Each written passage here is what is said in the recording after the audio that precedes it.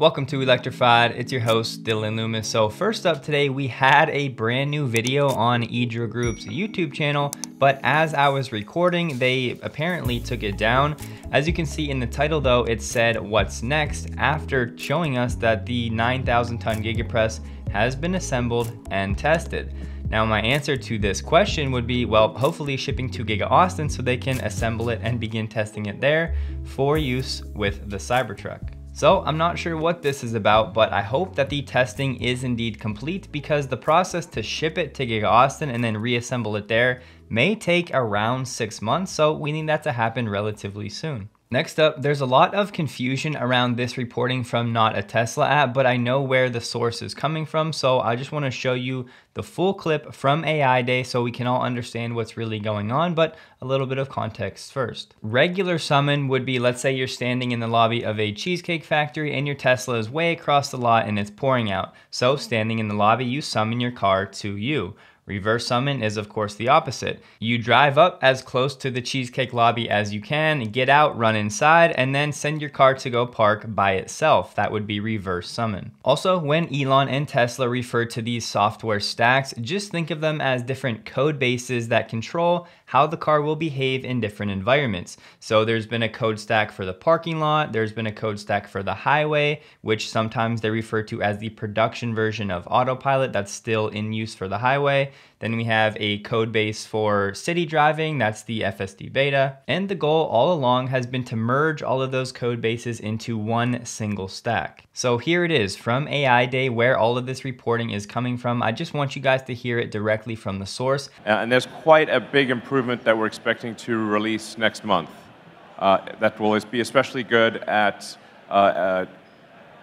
assessing the velocity of fast-moving cross traffic and a bunch of other things. So, anyone want to elaborate? Yeah, I guess so. There used to be a lot of differences between production autopilot and the full self-driving beta, but those differences have been getting smaller and smaller over time. I think just a few months ago, we now use the same vision-only object detection stack in both FSD and in the production autopilot on all vehicles. There's still a few differences, the primary one being the way that we predict lanes right now. So we upgraded the modeling of lanes so that it could handle these more complex geometries like I mentioned in the talk. In production autopilot, we still use a simpler lane model, but we're extending our current FSD beta models to work in all sort of highway scenarios as well. Yeah, and the version of FSD beta that I drive actually does have the integrated stack. So it uses the FSD stack both in city streets and highway, and it works quite well for me. But we need to validate it in all kinds of weather, like heavy rain, snow, dust, and just make sure it's working better than the production stack across a wide range of environments. But we're pretty close to that. I mean, I think it's, I don't know, maybe it'll definitely be before the end of the year, and maybe November. Yeah, in our personal drives, the FSD stack on highway drives already way better than the production stack we have. And we do expect to also include the parking lot stack as a part of the FSD stack before the end of this year. So that will basically bring us to you sit in the car in the parking lot and drive till the end of the parking lot at a parking spot before the end of this year. So by the end of this year, the parking lot code should be integrated with the FSD beta, meaning FSD beta will now handle parking lots much better. It's not really clear how reverse summon and smart summon fit into all of this, but it's assumed that that's part of the parking lot stack. In conclusion, I do think some level of optimism that these features are available by the end of this year and are actually useful is warranted. However, if I'm being honest, after watching a lot of summon videos, I'm definitely still skeptical. Sticking with autopilot and FSD, Robert Scoble shared this video of debris avoidance. He said he went back to this location 4 different times and it did it perfectly every time, even with oncoming traffic. So definitely good to see things like this. Hopefully you can see the debris in the road right there and avoiding it nicely. Next up, you may recall, I think it may have been last week when Elon tweeted this picture of Hawaii saying that it was the same time when the last coal shipment arrived that a new shipment of megapacks had arrived. I just want to highlight the scale of what Hawaii is really set to do here over the next 2 years or so. This is from HawaiianElectric.com. It says 9 renewable energy projects are scheduled to come online on Oahu through 2024. Most of them are set to come online in the first half of 2023, including the Kapolei energy storage project, the one that Elon tweeted the picture of. So if you go to the Hawaiian Electric dashboard where you can actually track all of these different battery energy storage projects, this list is approved by regulators. I went through and added all of these up in terms of megawatt hours. The total was 2,250 megawatt hours, or 2.25 gigawatt hours, all set to come online within the next 2 years. And looking at most top 5 lists of the biggest battery energy storage projects globally, they'll have numbers between 1,600 megawatt hours like you have in Moss Landing, down to, 500 megawatt hours being in the top 5. So clearly with Hawaii over 2,000 megawatt hours, granted they're on different islands, they're deploying some serious battery storage. On a similar note, if we look at the most recent data from LastBulb that's been tracking the VPP program using Tesla Powerwalls in California, you can see as of October 5th, it's crossed 5,000 homes in this program. Checking out the summary data, around 577 megawatt hours have been contributed during grid events so far, around 15 kilowatt hours the average contribution per home per event, meaning an average of 76 megawatt hours of potential backup energy per event. For context, if this VPP program is providing around 76 megawatt hours per event, that's 76,000 kilowatt hours.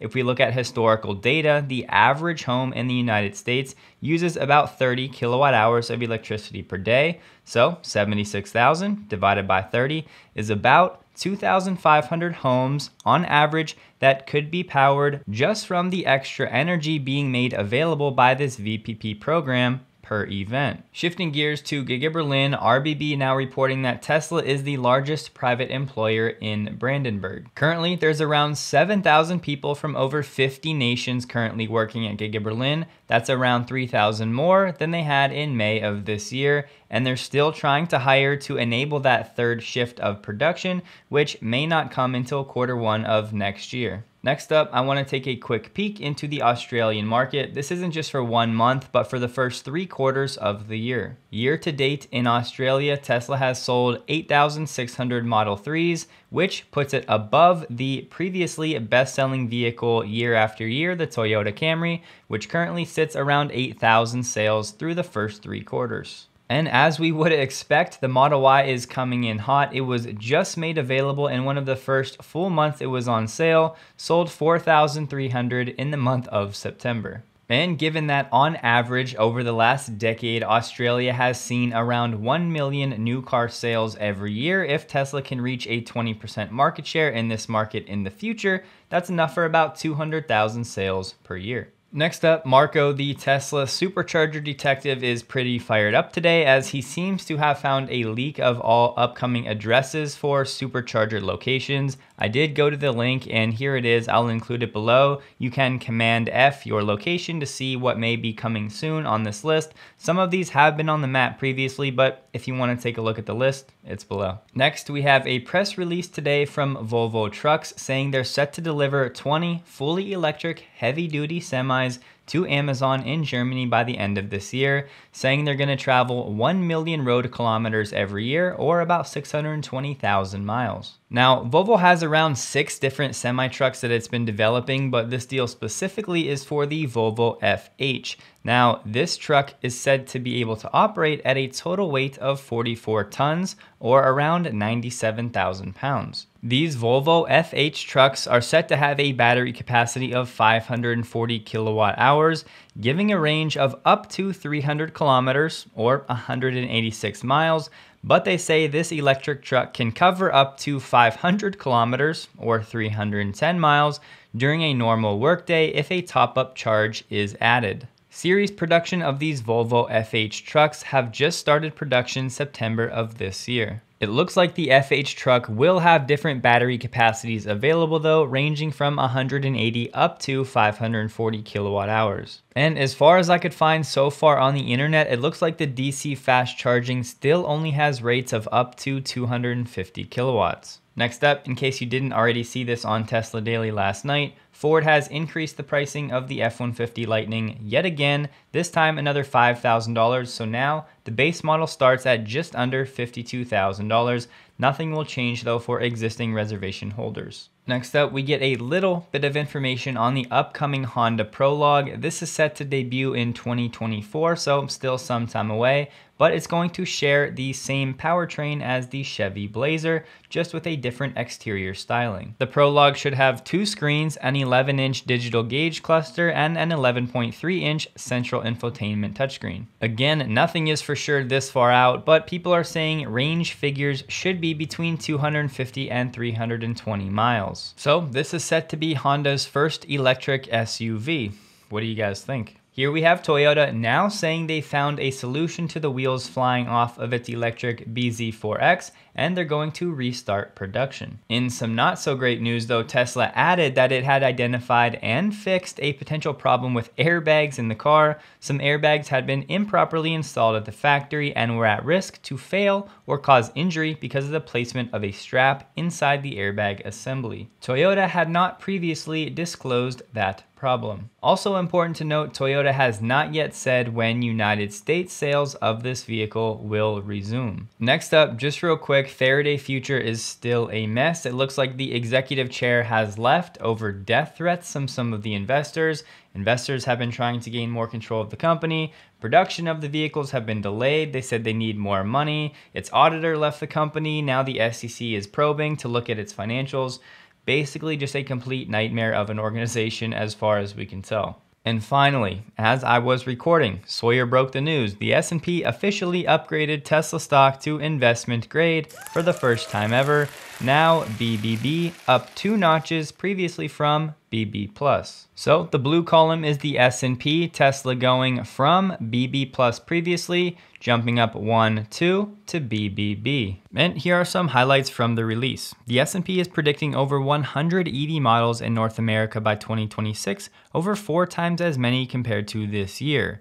They said over the next 3 to 5 years, a few of these could become formidable competitors to Tesla due to vertical integration and leveraging existing customer bases. Tesla's strong liquidity adds a cushion to the BBB rating, paired with a solid cash flow at least through 2023.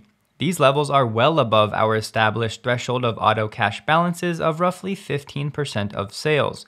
With more cash on its balance sheet than debt, Tesla appears easily able to fund its global expansion. Once Tesla's growth rate slows with more competition, we believe its financial policy and balance sheet flexibility will face the harsh test of industry cyclicality pressures in the auto industry. The S&P could lower its ratings if Tesla adopts greater shareholder distributions or acquisitions that cause its financial cushion to reduce materially, or it can't sustain its solid free operating cash flow due to slower growth. The S&P could raise its ratings if Tesla sustains a first mover advantage and EV demand intensifies, or it sustains its track record of free cash flow beyond 2024, or it remains committed to a prudent financial policy. And lastly, environmental concerns are a positive consideration in our credit rating analysis. Tesla has an advantage over competitors given its battery and powertrain tech, the superior range per kilowatt hour compared to competitors, and a lack of ICE vehicles which are under increasing scrutiny. So now this is Dylan talking, not the S&P. What does this mean?